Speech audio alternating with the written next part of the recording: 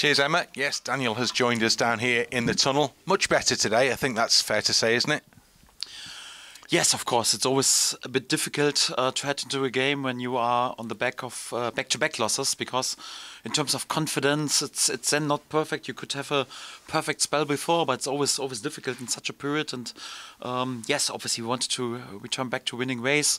I think you felt a bit in the first 20 minutes that I was struggling a bit with confidence, didn't move the ball easy enough, and it's always the same. You have to dig in and fight your way into the game. And after the opener, brilliant goal from Daniel James. First of all, good position play, then good cross of Daniel James and a good header of Patrick Bamford. You felt then, okay, the confidence is back. Everything was easy. We dominated them. I was a bit concerned because we didn't bury the game in the second half in the beginning, but then with the 3-0, everything was more or less clear, and yes, well deserved win. You had to make some big calls in terms of selection, and you've alluded to the fact Patrick Bamford responded really well. That goal will be hopefully a big goal for Patrick, maybe. Yes, hopefully, because he had not the easiest season, so I quite often spoke about my valuation and appreciation for Patrick and what he's done, and he's a proven goal scorer on this level. But he had also 2 difficult years, and in the beginning of the season, straight away out 8 weeks with a long-term injury, and he's also a bit older. He needs obviously a bit longer to be back at his best. And yes, perhaps also 1 or 2 substitutions were then not great, but I had also a good feeling with him in the last 2 or 3 weeks in training, because there was a period when he was also a bit down and a bit moody due to the situation. But I got the feeling in the last 2 or 3 weeks he has deserved to have this chance, and we got the feeling today is the right moment to put him into the mix. And yeah, thank God it paid off. He was there with a good performance, and obviously also with a crucial goal. And it's important for Patrick, important also for us, because we definitely need him. I like the reaction of the players as well when Patrick scored his goal. Everyone was really pleased for him. But Patrick playing meant Jorginho played in the number 10 role.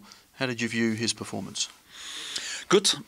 So first of all, it was also important that we have worked with him in the recent month, because we need to work a bit on his fitness level, also in his positional discipline. If he plays a bit deeper, also in his tidiness and narrow spaces. So I think he has much improved in the recent month, and we got the feeling. Okay, meanwhile, he's also like, from his discipline, from his tidiness on the ball, also from his confidence right now, also in the position that he can play even a bit deeper role, where he has to be a bit more tidy and a bit more disciplined. And I think he fulfilled it in a perfect way. And with a target player like Patrick up front, was then definitely a good combination. And I was quite pleased how this paid off. It's not getting easier in terms of selection, is it? You lose your goalkeeper, the goalkeeper was in for the other goalkeeper. Sam Byram again has gone off in that game.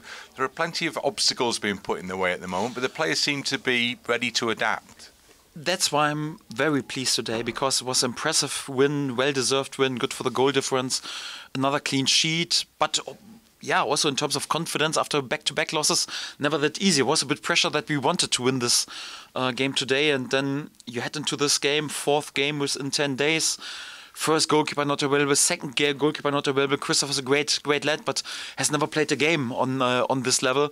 Then your rock at the back, Pascal Struijk, is out after 10 minutes. You have to change Sam Byram, important players we know. Without him, we rarely have won a game.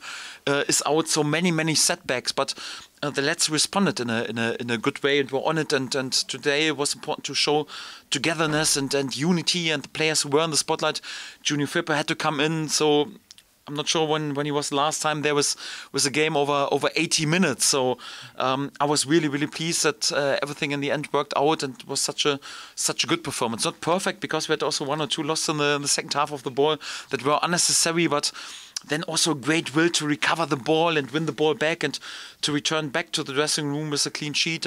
Many compliments today to the lads. FA Cup next week. What do you do with that in terms of your selection? Have you decided yet? First of all, we need right now also to calm the load a bit down.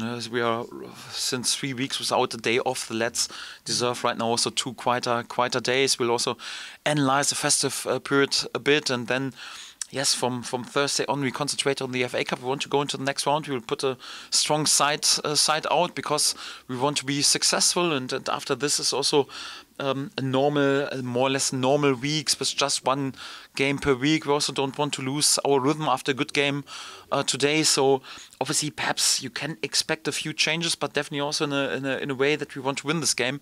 Yeah, because I'm a deep believer also in cup competition. I know it's perhaps not realistic that we win the FA Cup, but who knows? So go round by round, and we want to go into the next round. There's also no doubt about this.